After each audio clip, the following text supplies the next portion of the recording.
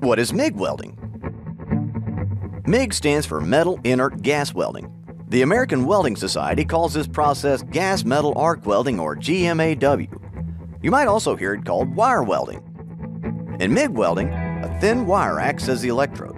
This wire is fed from a spool mounted on a gun or inside the welding machine through a flexible tube and out of the nozzle on the welding gun or torch. The wire is fed continuously when the trigger on the welding gun is pulled.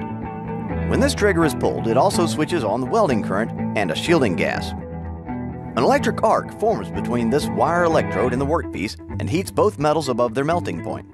These metals mix together or coalesce and solidify to join the workpieces into a single piece.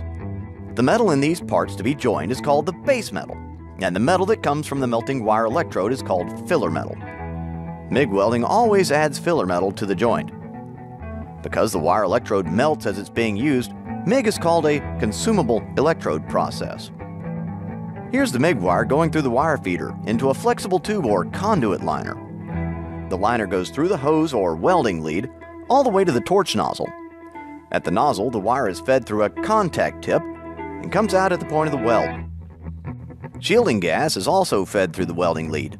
It goes through a gas diffuser and flows out of the nozzle. This shielding gas, which is often a mix of argon and CO2, protects the molten metal from reacting with oxygen, water vapor, and other things in the atmosphere. The shielding gas is stored in high-pressure cylinders like these. The pressure is reduced to a usable level by a device called a regulator.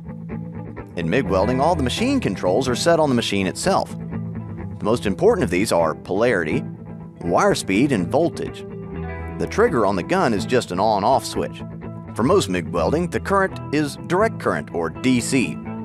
DC is like the current flowing from a car battery. One wire is always the negative, and one is always positive. In DC MIG welding, the electrode is usually positive and the workpiece is negative. The term DCEP is used, indicating that the current is direct current and the electrode is positive. This is also called reverse polarity, but DCEP is a more descriptive term. In an electric circuit, the current flows in a loop. In MIG welding, the current has to flow in a complete circle from the machine to the torch, into the work, and back to the machine.